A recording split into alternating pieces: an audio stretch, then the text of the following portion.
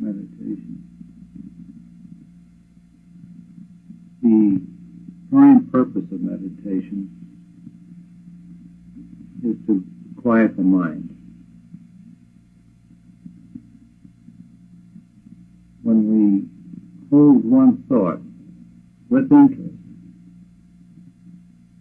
as we hold it, all other thoughts keep dropping away. The thoughts of the day, what he did to me, or what she did, and what I should have done, and my speech wasn't well, and my boss gave me a raise, and so-and-so trying to take my job. All these things are going on subconscious level. As you hold to one thought, these subconscious thoughts quiet, they get still, they drop into the background, and that quiets the mind. Now, I think one of the most important things in quieting the mind in meditation is interest. When you're very interested in something, in getting an answer to a question, you'll override all other thoughts. So if with intensity we want to know, what is God? Who am I? What's this world? What's my relationship to it? Any of those questions, if there's a real burning desire to get the answer to it, and we hold that question with intensity, then all thoughts will drop away, and the mind becomes extremely concentrated. And then the answer shows itself. It comes from within. The answer is there all the time. The quieting of the thought allows us to see it, to see the answer that was there all the time in the realm of knowingness, called the self. So I guess the starting point would be the intensity of the desire for the answer. When that desire is intense, we get answers. See, that's why man's extremity is God's opportunity. I know when I started thinking is what I thought it was, I had a mind that was as active as any mind could be, but I was at the end of the line. They told me I was finished. I only had days to live and weeks, heart attack. And so I had to have the answers.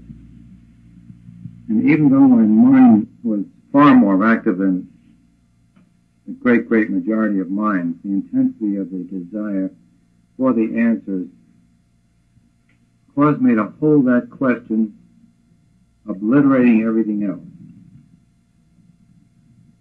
And I started meditating with no knowledge of metaphysics, no knowledge of meditation. In fact, I was anti all religion and all metaphysics. I thought it was nonsense for the weak-minded, people who believe fairy tales and things like that. But it was only because of the intensity of the desire to get the answer.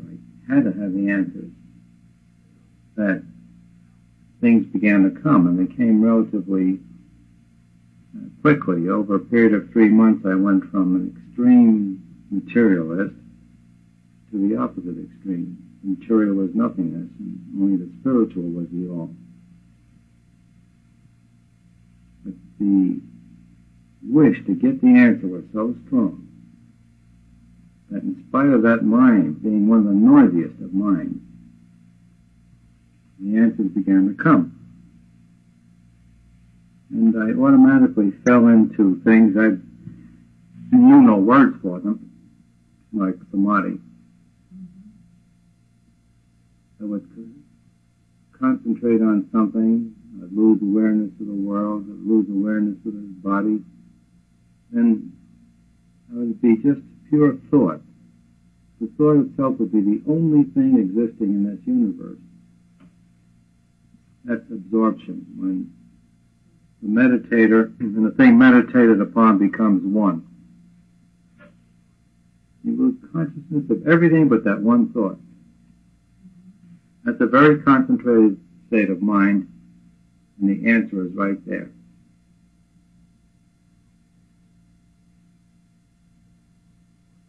Then another thought would come up. I first started on, what is happiness? What is life? What do I want? Happiness. What is happiness? And I saw happiness depended upon my capacity to love. First I thought it was I wanted to be loved. And I said, well, that wasn't it. And I saw it was my capacity to love that gave me happiness. And what is intelligence? And I'd hold to it and hold to it, and I'd see it. There's only one intelligence in the universe, and we all have direct line to it. And this went on in a matter of 3 months' time. I believe I saw the entire picture, went all the way. Only because of the concentrated approach. I know nothing about the subject, I know nothing about the direction, the way, the path. But I wanted to know, what is this world? Who am I? What's my relationship to it? What makes it tick? And then you see that the whole world is nothing but you.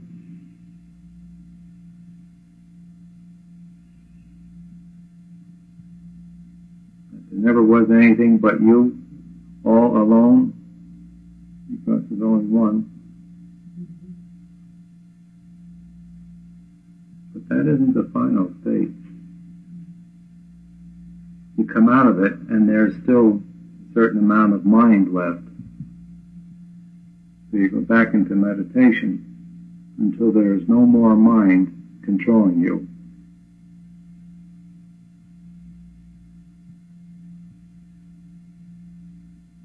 When you've eliminated all the habits of thought, all the tendencies of mind, you're free, then you can use mind. And you are the master director of it. It no longer determines you, you determine it. You now we're over 90% controlled by the unconscious mind. Yeah, well, the conscious mind is easily controlled. Subconscious is not, because it's a mechanism we set up of not looking at our thoughts, making them operate on automatic pilot.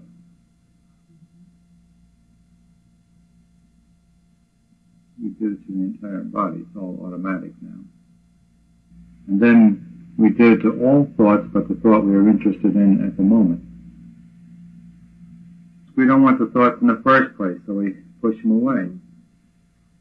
We are happiest when there are no thoughts. Sometimes when you work with your hands, you're occupied, you're very happy, right? Why? The thoughts are out of the way. Or even subconsciously, it's quieter. We really don't want thoughts. Thoughts are the things that make us unhappy. Even the happy thoughts make us unhappy. Because if we're going to enjoy something, then we're concerned about the possibility of maintaining this, which we know is not going to last. So the thought of the pleasure at the same time invokes the experience of that it's not going to last.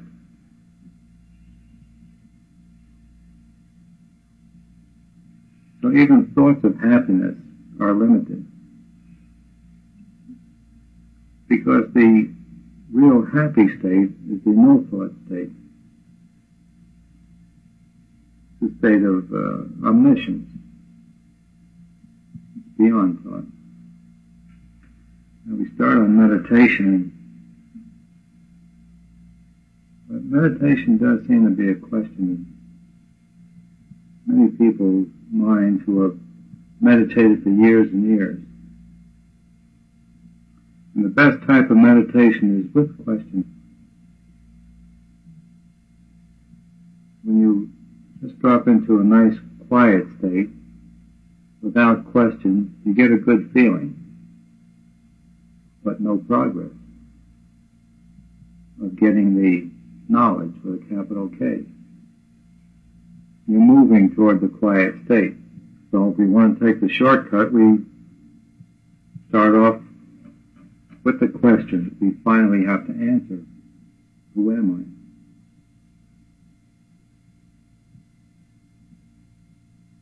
I want to keep this with meditation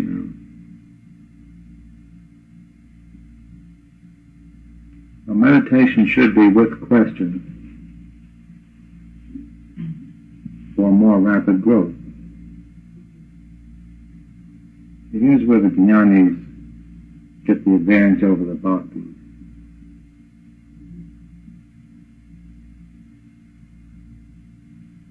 This surrender and devotion throws us into nice feelings, and they're good. But a jnani goes further. Says, all right, don't stop there. Get the answer. It's only when we fully know who and what we are that we're at the end of the road.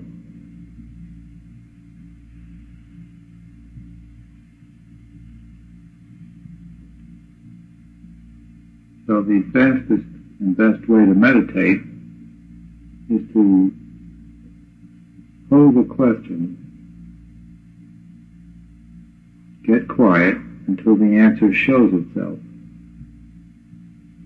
and go to the next one until all answers are there. I was very lucky that I knew nothing, because intellectual knowledge about the subject is an obstacle. The ego substitutes the intellectual knowledge for the real experiencing of it. I was very, very fortunate not to have had any knowledge of it. However, I prod you in this direction. Don't believe anything. Start from scratch. Build up your knowledge on a solid foundation of proof, step by step.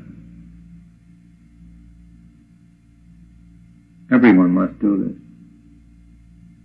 And the only useful thing to us is that which we experience. I relate it to driving a car. If I say, I know how to drive a car, you turn the key on, you step on a clutch, you put it in gear and let the gas out, and gradually you so forth and so on. I read that in a book. Now I get into a car. Can I drive a car? Not until I experience it can I drive it. The same thing on the path. We must experience everything.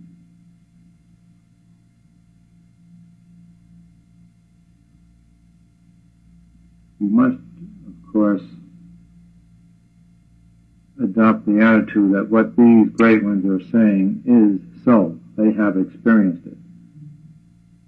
However, I must check it out and prove it for myself.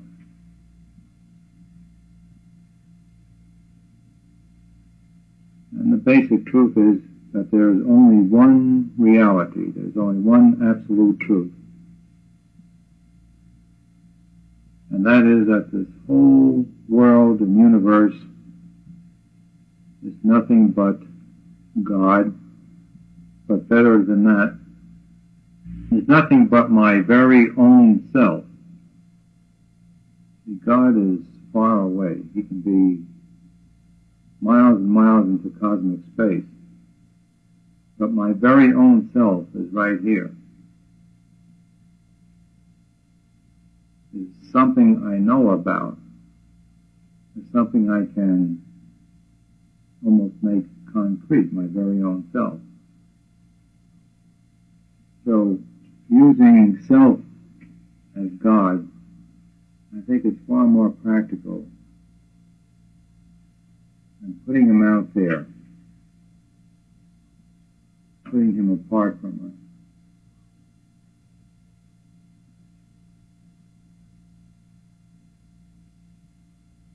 But each one must start from the bottom and prove this whole thing out to himself.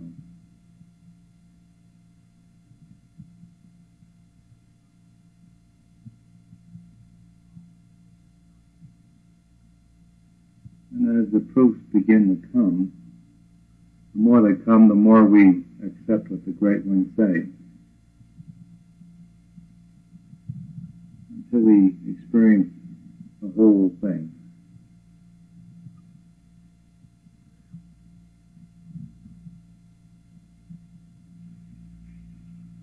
Every aid should be a means of quieting the mind. Now, if meditation is difficult, we can prepare the way by chanting. Chanting puts our minds on the chant itself, and the thoughts of the day drop away. That quiets the mind.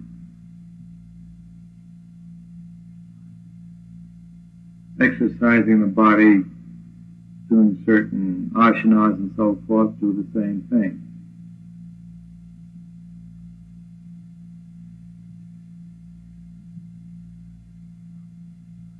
And anything that helps is good, whatever it is.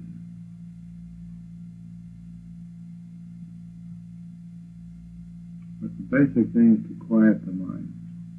The mind is the only thing that keeps us from seeing our infinity.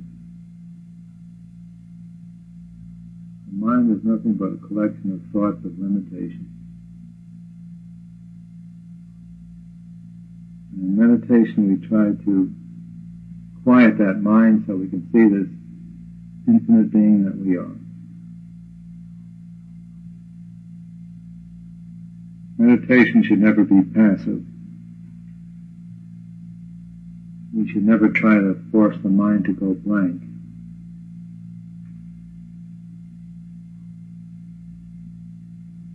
Meditation should always be with questions, for the best meditation.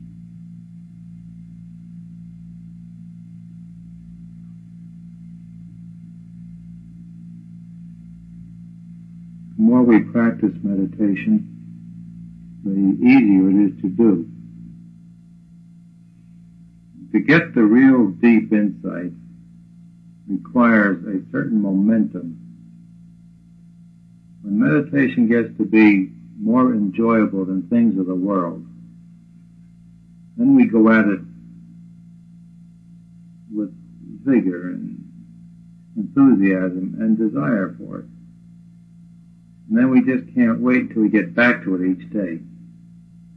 When we get that momentum going, the mind gets quieter and quieter until this infinite self is just glaring at us, and we just laugh.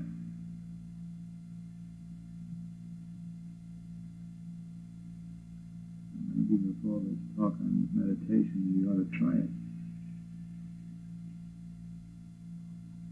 Okay?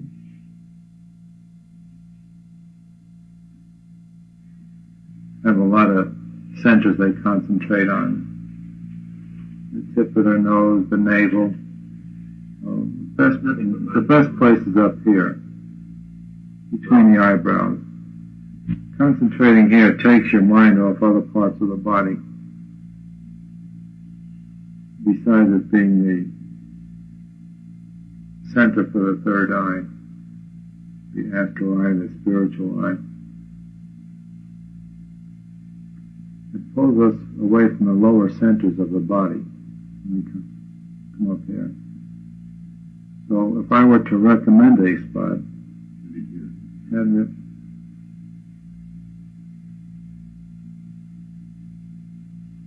anything that helps, helps.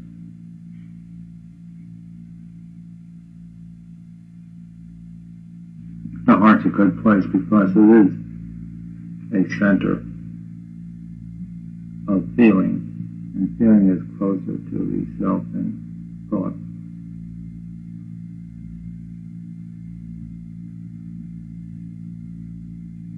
It depends on your background. If you're a Vichara Jnani, it'll be the heart, but not on the left side, on the right side.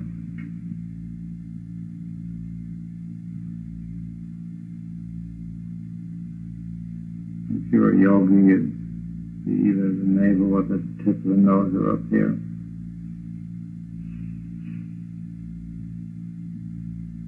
And the place you like is the place you had been using in prior lives. When I did my concentrating, it wasn't in any location. It was wanting to have the answer. That's what I concentrated on. Every thought has to have desire behind it. Otherwise, you wouldn't think.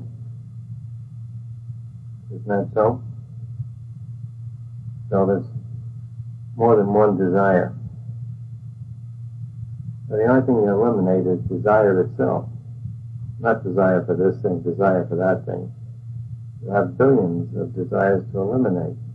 It would take more than forever. But eliminate desire, you're finished. Nothing else to do. I'll probably break the triangle down into more. I think I'll start with desire in the top and then come down to two. Attachments, aversion, and break that down into probably emotions and tendencies and thoughts at the bottom.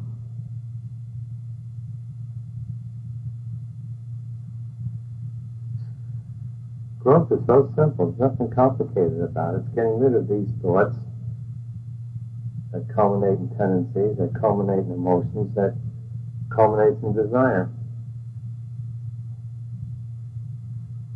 Run them out and you're totally free. That's all you have to do.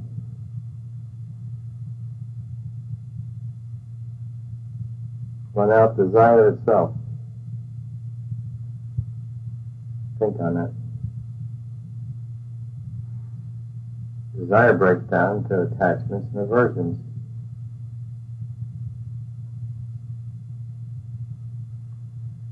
If you have desire, who has it? You have. You have it, you cannot have it. Unless you want to hold on to it, then you can have it. Actually, it has you. You have it.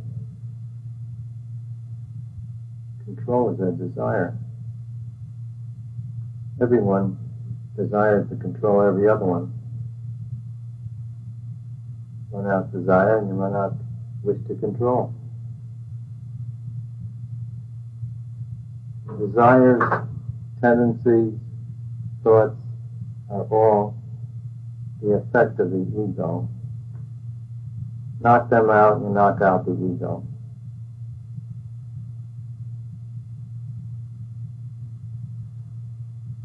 Vichara looks different to me now than the way it used to. Like I used to give it to you like Bhagavan. Just discover what you are. I can see now that it's more than that. It's knocking out what you're not. That is growth. Because you people can get into a high state and stay there. You don't knock out what you're not. So in Vichara, when you see what you are, you must knock out what you're not. And if you're white, you're not black. If you're cold, you're not hot. So when you see what you are in Vichara, you're not the opposite, and you knock out the opposite. And even in Vichara, that's the growth, knocking out what you are not.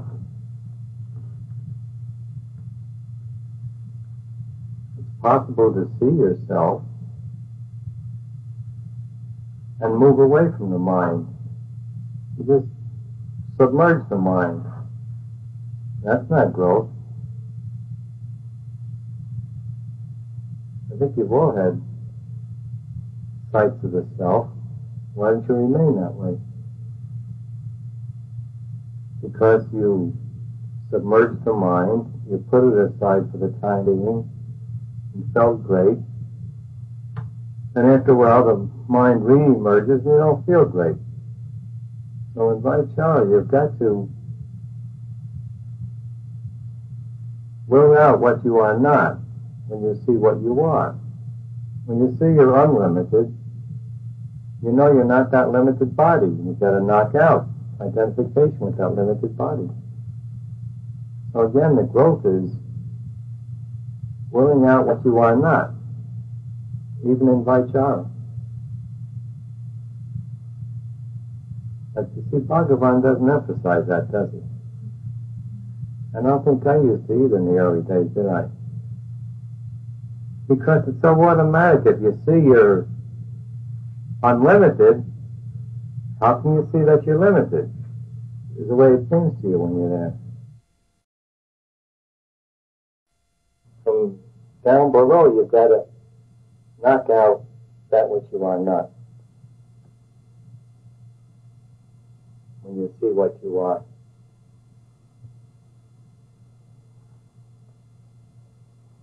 See, when you get up there, like Bhagavan is, you no more see what you are not. See, forget about it.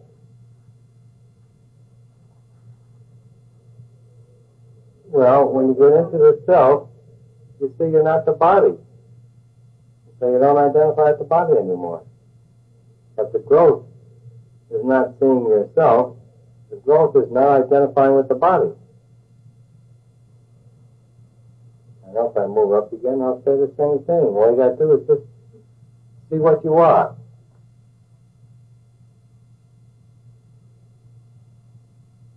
Remember that. Even in Vichara, growth is blurring out that which you are not. And you go high to see what you are, so you can see that you are not the body-mind, and you can will it out. You drop it off so easily when you see what you are. When you see what you are, there's no doubt whatsoever that you're this limited clump of garbage, clay, mud, phlegm, excrement. No doubt about it. So it seems automatic. You see what you are, you automatically see what you're not.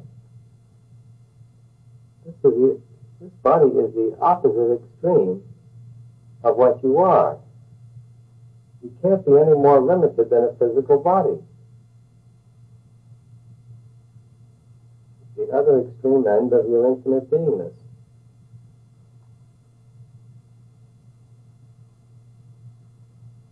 It's one step lower than being a human physical body, and it's not too much lower, not being an animal physical body.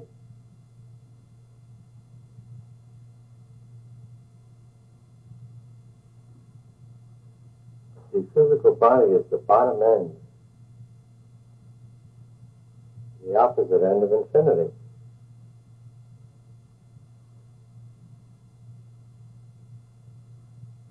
And this is what you hold on to for dear life.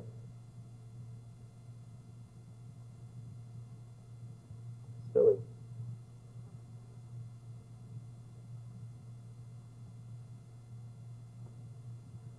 So again, the way should be so clear to you.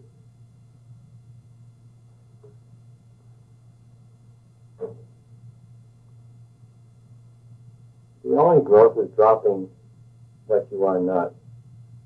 Dropping identification with the body-mind. Everything else possess aids to do that.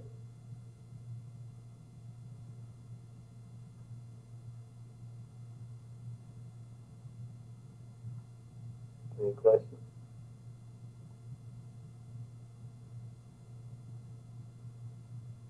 And the whole subject summed up as thou art that.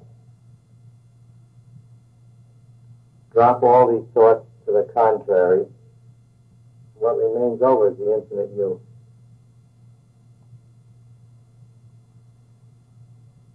Isn't that difficult? Isn't that mystical?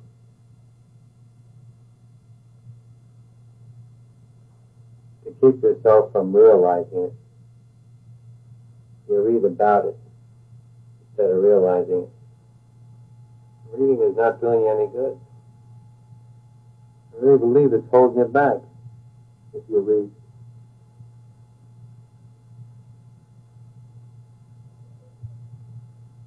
You've heard me say that it's as difficult for you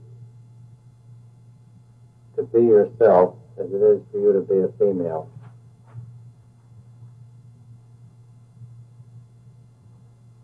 That's true.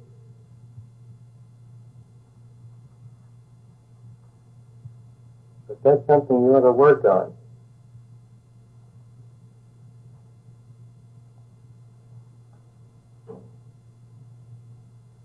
Until you see it. That's where effortlessness fits in. It takes as much effort for you to be yourself as it does for you now to be a female. So where's all the effort?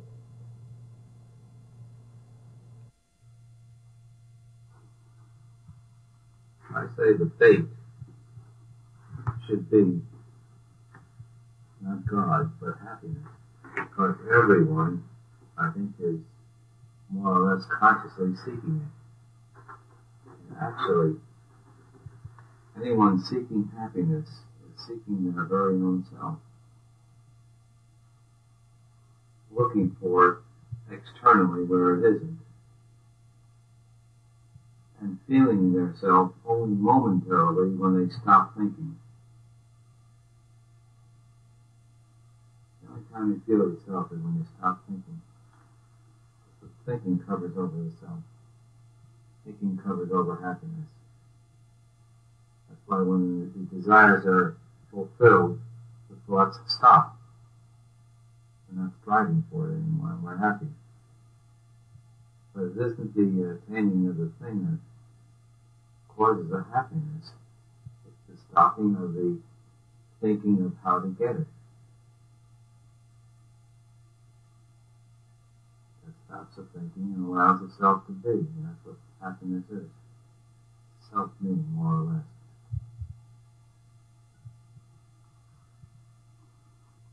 Renunciation. I guess all in all, the very best way is to isolate for periods of a time, go back into the world, out of the world, back into it, in and out. I think is the very fastest means of growth. There's hardly anyone who, of all the people who've been listening to me and hearing me say all these things, who hasn't sunk. Sooner or later they seem to sort of feel their own strength, and then they decide, well, I'm going to use this in the world. And this is where they sink. It's impossible to use this in the world. Once you start trying to use it in the world is real. Well, make life better. Get more things. Get more help. Help the others to know this. Things like that. So straight and narrow is the path, like a razor's edge. This narrow path is a razor's edge. In a moment you step off it, you fall. I guess now I'm emphasizing how important it is to keep up the vigilance.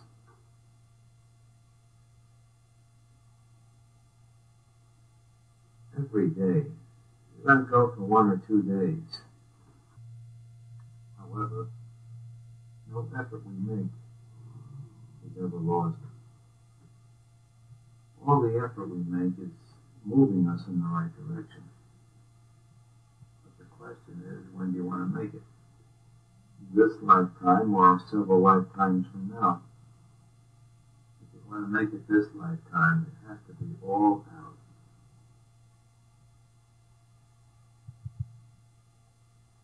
Each step path shows you the way. See, when you drop into samadhi, you begin to get your realizations.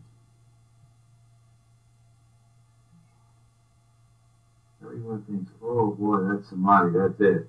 That's the beginning.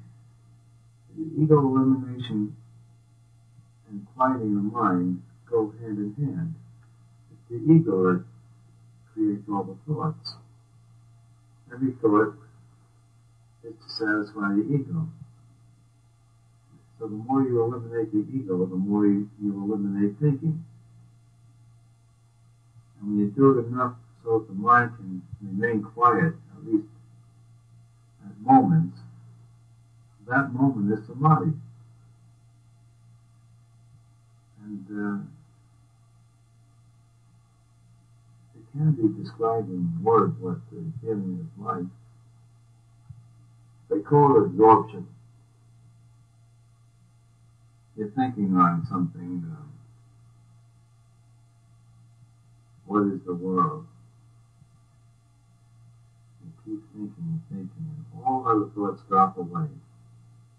And as thoughts drop away, you lose awareness of the world around you.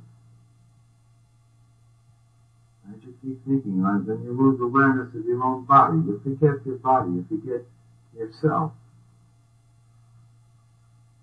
And then when you forget the world, you forget yourself, the only thing in mind is that one single thought. And that's the only thing existing in the universe at that moment, is that one thought. And since there's only the thought, you are it, is the way it seems, that there's only a single thought in this universe. And when you hit that point, the answer is there.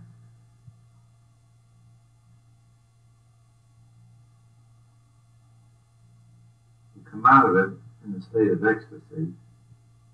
You're so high. You're also ego-elated because you got a tremendous answer. But it encourages one to do it again and again until all the answers are gotten. And as you get each answer, you're moving closer to the fullest answer of the question, who am I? What am I?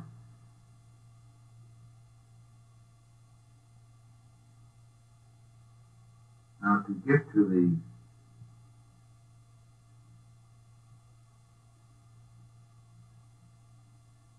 state of samadhi takes that momentum that I talk about. It has to be daily, every day. And we have to want this more than we want anything else. We have to want this meditation, this directing of the mind, more than anything else. It gets to be a real delight. You enjoy it more than anything else because you're getting quieter. And it's the quietness of mind that gives us happiness and joy. So when you reach a certain point, and they called it getting over the hump. When meditation is more enjoyable than anything else, then we're over the hump. Then we can get this momentum going. We meditate enough so that we lose consciousness of the world in our body, and then we're in samadhi. We're in the state of absorption, where the thinker and the thought become one. And then the answer is there. And that wipes out tremendous amounts of false knowledge of the ego. It wipes out tremendous chunks of ego. more ego we wipe out, the deeper we can go into quieting of the mind the next time. When the momentum gets started, never let go until you go all the way. So there's no more ego left. Because if you stop at any time, you'll be sucked back into the world by the amount of ego that's left. Or if you're extremely high into it, you'll get sucked into being a ruler of a world or even a universe. Some of Patanjali talks about this in his book. You go so high and leave a little ego left, and you get to be ruler of a world or a solar system or something like that. And then it's going to take you, in terms of our time, millions and maybe billions of years to go the last bit away. The place you can go fastest is right here. The higher you go, the slower the rate of growth. Because this is the severest of prodding we get right here in this life that we're in. It's the most difficult. See, the higher you go, the easier things get. The more everything is okay. The less need there is to grow. And this is the trouble in the astral world. It's such a delightful world.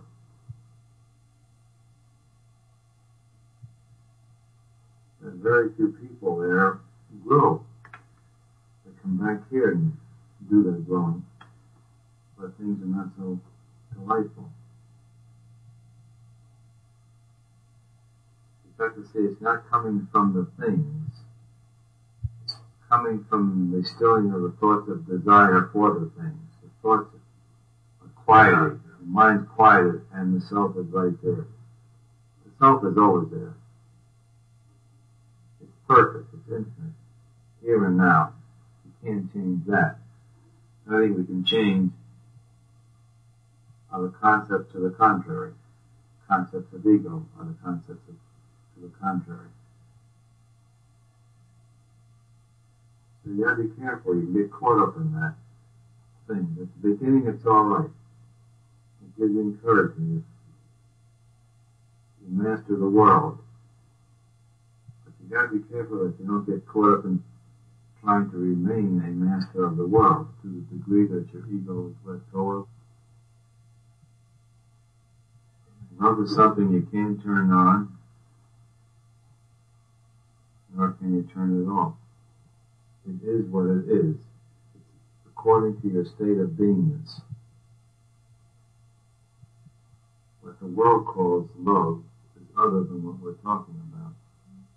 Your capacity to love, your level of love, inwardly is the same all the time.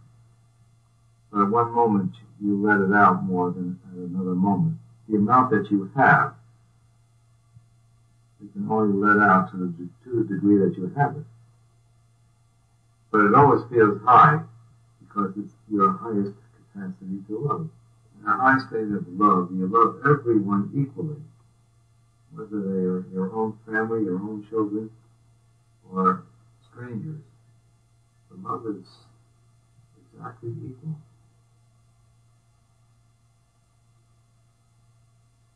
That's another way to tell the high state of love.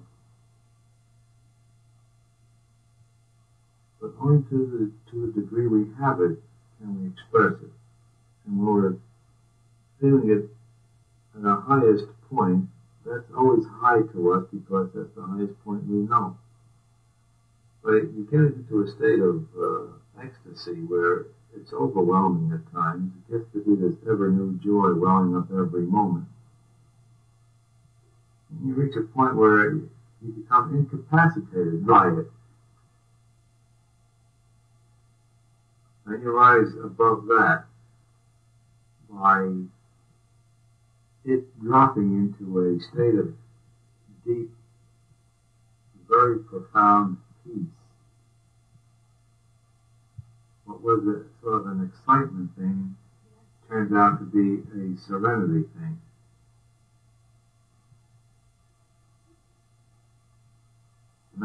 peace that passeth all understanding. It's a peace that can never be perturbed by anything. Even if you see a bullet coming at you, it wouldn't disturb it one iota. So remember, you can use everything that's happening in the world to grow by. An excellent chance to undo a lot of ego. Now, the way you fortify yourself is to keep the practices going of meditating every night, every morning. Never, ever let go. You must withdraw when you're in the city, every night and every morning. Gather yourself in to get the necessary power